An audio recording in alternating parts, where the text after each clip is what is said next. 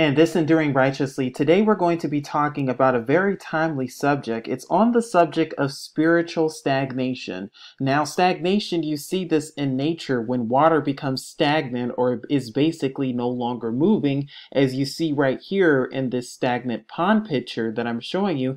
But how does this relate to spiritual stagnation? And the question you need to be thinking about when it comes to yourself and your spiritual walk and journey with Yahuwah through Yahusha is, are you spiritually stagnant right now? Now, this is a question, although it's a rhetorical question, this is something that you really need to think about and pray about when it comes to this subject. And the reason I'm talking about this is because, again, folks, part of the reason that you're on this walk and journey with Yahuwah is so that you can grow, is so that you can become the best version of you, and so that you can really have a real relationship with Yahuwah through Yahusha by getting to know his name, by getting to know his ways, and by learning his laws, statutes, and commandments that are outlined in the first 5 books of the scriptures. However, that goes beyond just that. And again, growing in Yahuwah goes beyond just knowing his name. It goes beyond just knowing that we are the true people of scripture. There's more layers to this than just that. And honestly, this is more so a reflection video because this video is really asking you really internally, well, how are you growing in Yahuwah? How are you growing in Yahusha? Are you hearing his voice? Are you able to distinguish his voice? Are you hearing the voice of the Ruach HaKadosh, commonly known as the made apart spirit? Are you being obedient to that voice? Because remember, like the word says, obedience is better than offering. So it's one thing to hear his voice. It's one thing to hear and meditate on his word, but are we actually doing and putting that into action? That is the thing that we really need to be focusing on and thinking about right now. And really, where are you in your spiritual walk and journey? Have you grown over the past how many years since you've been with Yahuwah, since you've learned about his name? And since you've been brought to this channel by Yahuwah, I'm assuming, how have you grown? How has that shaped you? How have you grown? What areas have you grown in? Are you more forgiving? Are you more patient? Are you more loving with others? Or maybe are there some areas in your spiritual kaya that you need to work on, or that you need to grow in, or that you know that you need to get better in? Now, of course, we're not, of course, saying be 100% perfect or that perfectionism spirit. Yes, Yahusha does say to be perfect, but what that word means in the Yahudiyyat is to be complete or whole, not this standardized, modernized word that means perfect in the English today. So prayerfully you understand that. But really, folks, really do an internal check. Really look within yourself and see, how have you grown spiritually in Yahuwah through Yahusha? Have you not grown at all? If not, what are some ways that you can grow, and how can you improve, and how can you get closer to Yahuwah?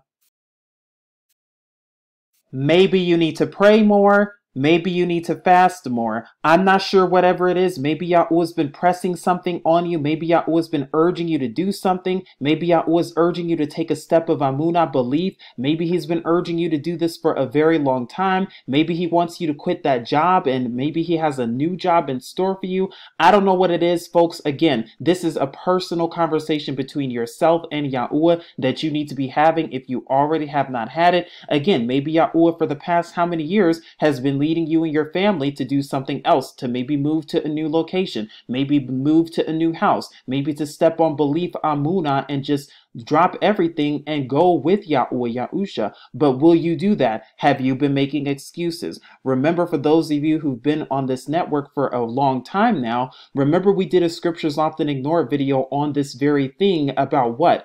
About coming out of your comfort zone, getting out of your comfort zone. Because again, if you're not careful, if you stay rooted in a comfort zone, it will cause you to what? Become stagnant, and you will no longer want to grow. And again, I'm using this verse right here for a reason, where it says, Proverbs 27 verse 17, iron sharpens iron as one man sharpens another. And folks, that is the purpose of this channel. That is the point of this channel. Yahuwah has been using me to be able to get out his word on this channel over the years. But what I've been noticing, what's been happening lately, is this. The word goes forth, but then there are wolves in sheep's clothing who are going to say otherwise. Then there are government agents who are going to say otherwise and do otherwise. And they are supposed to, because again, that's what his word said. Yahusha already told you and warned you that there will be many wolves in sheep's clothing. But did you heed the warning to what he was saying?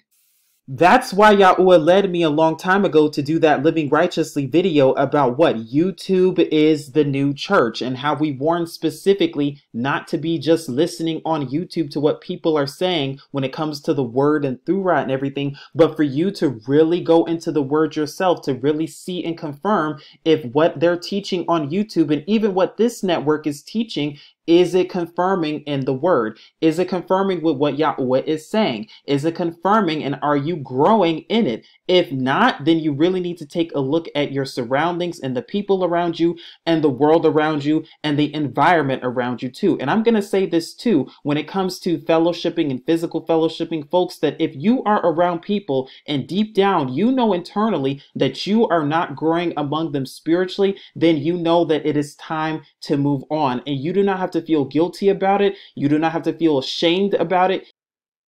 You do not have to be on your feelings and emotions about that, because again, what is the enemy trying to do? Remember, we did a video on mind elevation, a Living Righteously video about that, where we told you that if you elevate your mind to a certain point, to what? To think the things of Yahusha, the enemy cannot get there. There's a reason why serpents cannot survive in the mountains at a high altitude, because they simply cannot survive there. So it's the same thing. The enemy cannot enter your mind if you are elevating your mind to a point where you're not allowing the enemy to get there. It's the same thing even spiritually. It's the same thing even physically. If you are around people who are spiritually bringing you down, or if you are around people who spiritually are just not at your level, then you have to be careful, because what that will then do is that could cause you to become spiritually stagnant with YAHUAH Yahusha. And yes, that even includes people in the walk too, because again, I know that there are many different doctrines out there. There's the doctrine about when the Sabbath is. Some observe it based on the lunar Sabbath. Some observe it based on sun up to sundown. Some do it from sundown to sundown. Again, there are all these different doctrines out there. Even when it comes to the name, some call on YAHUAH Yahusha. Some use other variations thereof.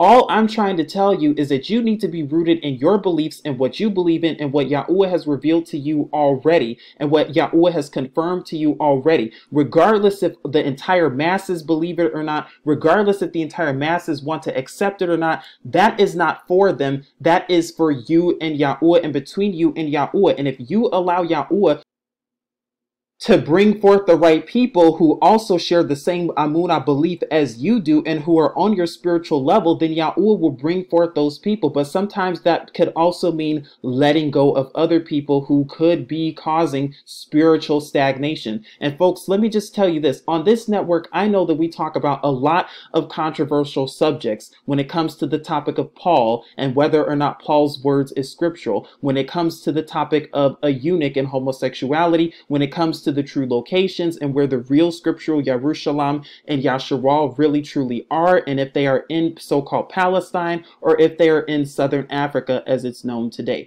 Now, folks, again, you don't have to believe anything that's on this network. Again, like I say in preface in almost every video, especially the spiritual ones, I don't want you to believe a word I'm saying on here, because these are not my words. These are the words of YAHUAH. I want you to go into his word and confirm to see whether or not it is true. I challenge you on these different subjects and topics. I challenge you to go to his word and see if it's true. I challenge you to pray to YAHUAH through Yahusha to see and to confirm and get guidance and confirmation about whether or not the topics on this channel are in fact true or not. That's what I want you to do. That is really the word for you.